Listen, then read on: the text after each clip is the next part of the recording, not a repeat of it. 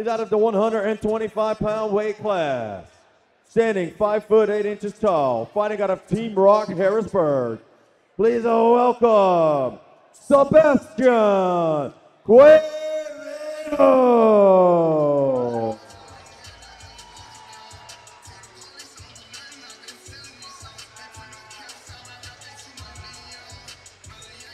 That's the next evolution of these fight teams and promotions. You're seeing the promoters keep these fighters in, like Quevedo.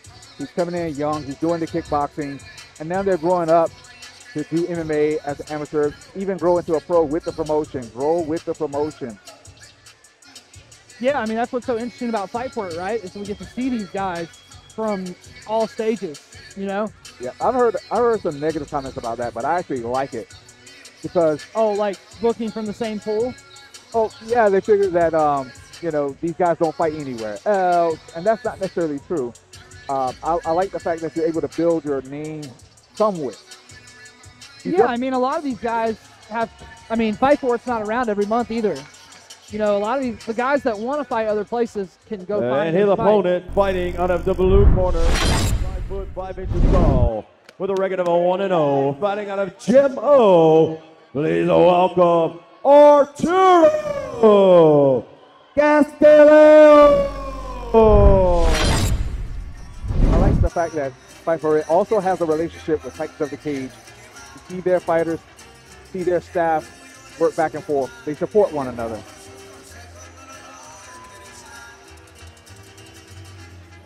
There's the Prince Hamed Thomas again, pulling coaching duties tonight.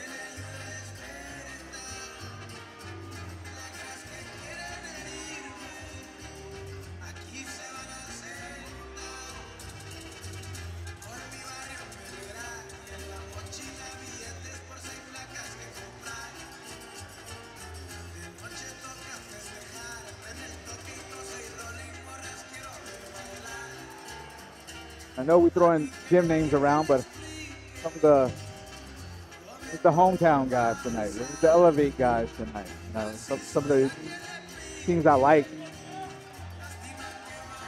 Great to have them here as well. Rockstar Modern Warrior, Rockstar Keith Richardson.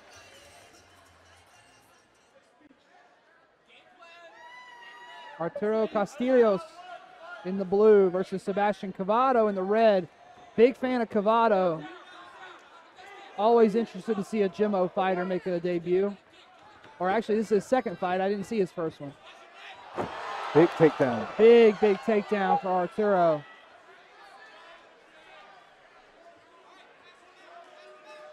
Moving into mount. Wow, effortlessly moved into mount there too. Made it look easy.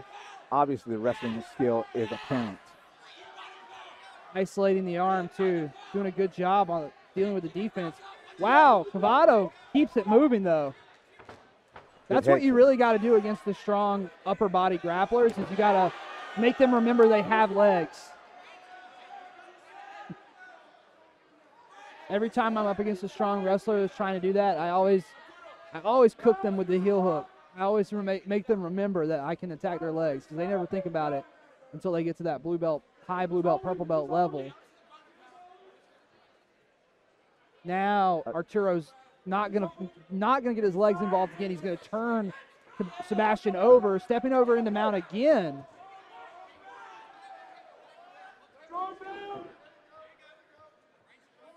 Quevedo using a lot of explosive movements to try to get around the mount right here, but you can't really explode your way out against a guy who's stronger than you.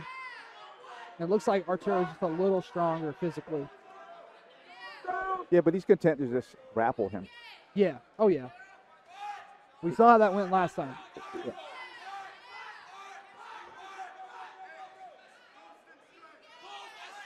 Both these guys, really young kids. I think Quevedo might be 18 or 19 at the most.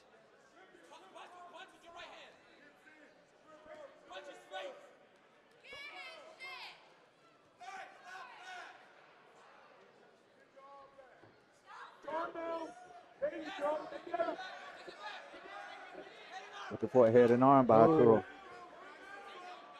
Interesting defense by Quevedo. Looks like he's trying to build, trying to swing that windshield wiper, that arm in front of the head.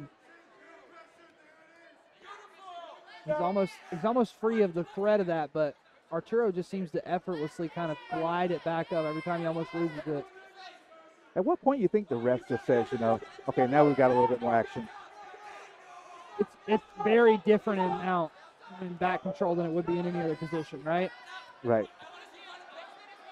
Quevedo has moved to a guard now. It's got to be really stale to get stood up from mount. And he's trying to punch from the bottom. I feel like the punch from the bottom, you can get up. If you punch hard. Unless you punch hard, If you punch hard, your punches can't be ignored. Chael Sonnen once famously said that the hardest he was ever punched in any fight was by Damian Maia from the bottom. Damian's my hero. So I'll take it from Chael.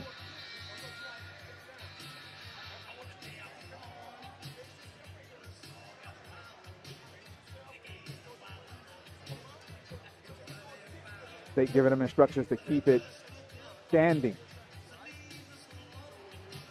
to work the angle. Quevedo is the taller fighter, and he's got more kickboxing experience. It's not going to be the easiest thing he's ever done in his life, keeping it standing against this guy, let me tell you. Well, here's the thing. You just survived that guy's grappling, so it kind of gives you a little bit of confidence that you can work your game now. Maybe. I find that, especially when it comes to the top-heavy wrestling, it's cumulative, right? So every time you survive, it gets harder to survive it again, especially when you're giving away your secrets. But he didn't get beat up. No, but he gave away a lot of his secrets. And that's what grappling is about sometimes, is getting people to expose their secrets so that next time you have them in that position, you finish them instead. I'm sure striking you can say the same thing about. Oh, Castillejos got his own strikes. Yeah, Arturo said, you know what, I'll stand and bang for a minute too. Why not? He's got that.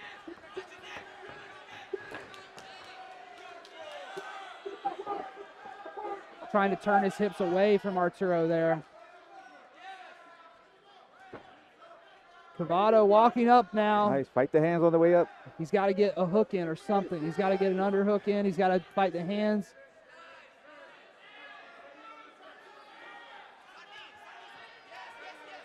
Right up against that cage door. He kind of complied right there. As you eloquently put it earlier, he's getting tired. He's getting sleepy.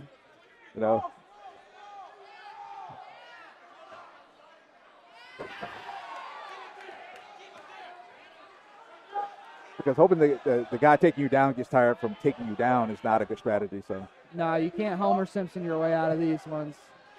Going for a switch. If you want to go for the crack, I think that Quevedo is going for the crackdown defense over and over again, which is good, but you have to get over the back leg first. You can't go under first because you just make it easier to get taken down. Now, one of the things that Sebastian could have done was when he's wrapping around his waist and hips, pull his elbows up to bring them up a little higher, and then weave back to the inside.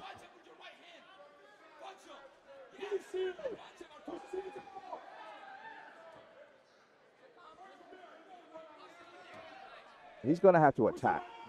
He can't be content with just using guard method. Yeah. He's going to have to attack. Yeah, and Arturo's very systematic. Arturo's approach to every position is very 1, 2, 3 steps. 1, 2, 3, 1, 2, 3. He doesn't cheat anything. He doesn't take shortcuts, and that's why he's able to so consistently get dominant positions. He doesn't try to jump for anything. Yep. He works to get everything. I like those little token body shots there. Just enough for the referee to leave him alone. Right. Yeah, definitely, especially when it comes to that side control position. You got to, Pons is calling for work, but it's like, for me, as long as you're doing something from the mount, you're doing work. Right. The onus is on this other guy here to get out of this dominant position. 10 seconds left. Arturo's going to spark him here. Quevedo tries one last explosion to get out of there by Spider-Man walking off the post. I don't like to see that either. That's not a good mount escape.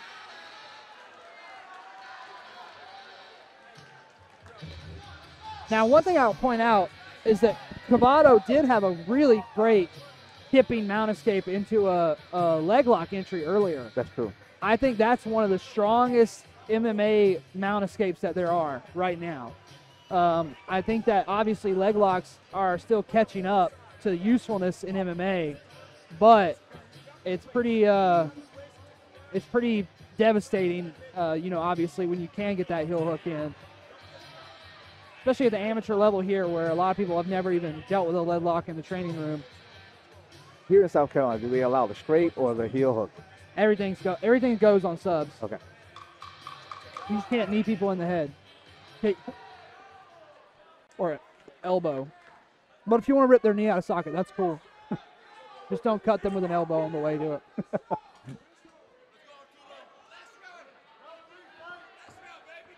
Arturo is physically very appropriately in this weight class. He's big for this size. And I like the way he takes the distance. He steals the moment to move in closer. So very beautiful wrestling. I mean, honestly, the wrestling display from Arturo Castillos is brutal. Stuffing, snake telling Quevedo to stuff that Kimura between his legs and then rip, and that's sound advice. Very nice. Almost got the back take, but the hip switch that wrestlers are so capable of. In wrestling, there's this big mentality of your back can never touch the mat or you like morally lose the exchange, as well as opening yourself up to being pinned, right? So a lot of times when wrestlers' back touch the mats, they instantly come alive. They become like impossibly hard to hold down. Well, we have Arturo to start threatening head and arm, whether to get it or not, get him to change his position. And then he's going to advance them out again. Yeah, and there's so much more that comes from that wrap around the head, especially when you dig it into the armpit. We see him, when he's not pulling on the head, he's digging it into the armpit and using it to steer Quevedo around. And it's just like been easier and easier for him every round to get to and hold mount.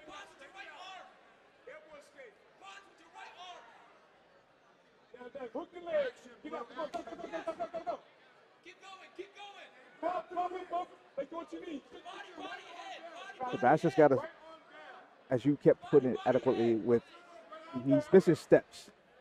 He's trying to do certain things, but he's missing the steps to get a upa, to sprint to the guard. He's missing those steps. And he should go grappling heavy because Arturo's not the strongest striker, so he could push on the hips the way he normally would. But he's worried about getting hit at all.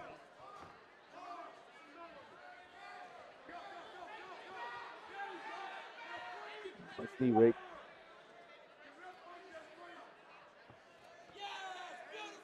But again, he does one movement, stops.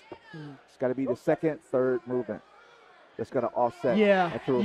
I was actually just talking to my coach, Cody, about that. We were rolling, and he was like, the way I consistently beat you is you make one achievement, and then you kind of stop and pause. And then you kind of reorganize and then go for the next thing. Watch these strikes behind the head.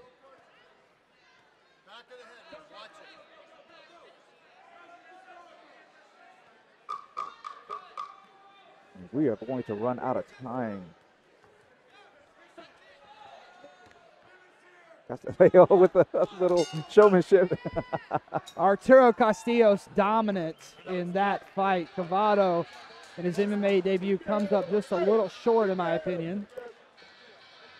Young kid though, still has a lot of time to figure it out. And we know that he's capable as a fighter from his kickboxing experience.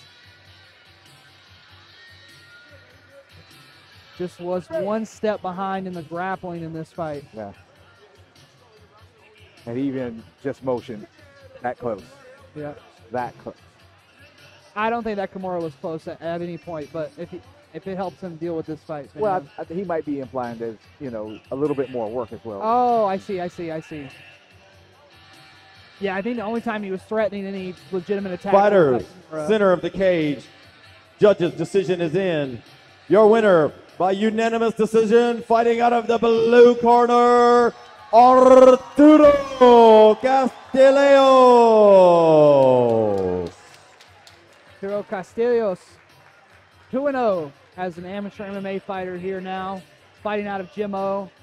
Very physically fit and strong young man with a clear talent for wrestling, a very clear and evident talent for wrestling and grappling.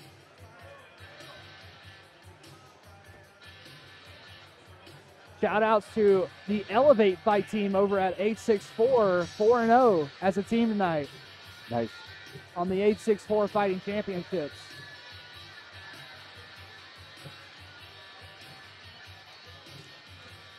Is that here in South Carolina as well? Yeah, it's in Greenville. Enough fans to go around for everybody. True, that's true. Greenville's a great town. I'd love to call a fight for 864.